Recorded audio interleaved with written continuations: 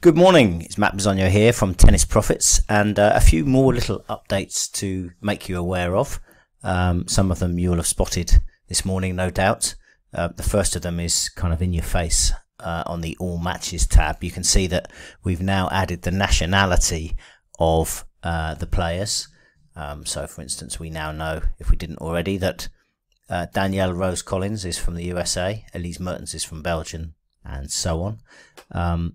Obviously, that would have been very helpful to have that in place in time for the Olympics, but it will be in situ hereafter. So that is the first thing. If we go into a match, we can see a few additional small elements that will be helpful, I hope. We've got, if we're looking at the match records, until this small change, the date column was in a sort of a grayer colour like the odds column, and date is quite important in terms of when players have played each other and so on. So we've just made that a bit clearer.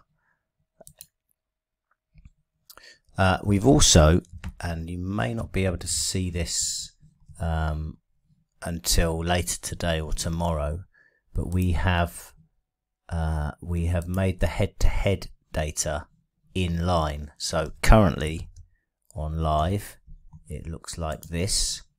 The winner's match is shown on the on that player's side, so in this case Garcia, and when you've got a series of matches, it's a bit higgledy-piggledy across, zigzagging across the screen, and it's a bit difficult to see the chronology. In other words, when a certain player was dominant over the other player, if that is the case. So we've just centralized that, put it in the middle, so we can now see in a single column that, for instance, these two players haven't played for a number of years, so this is kind of irrelevant anyway, but when they did play, we could see that the matches were fairly close together, and it was 1-1. So that's something that this is obviously a very bad example to use, but that will be useful for those of you looking at head-to-head data when there is more than a couple of matches in that sample size.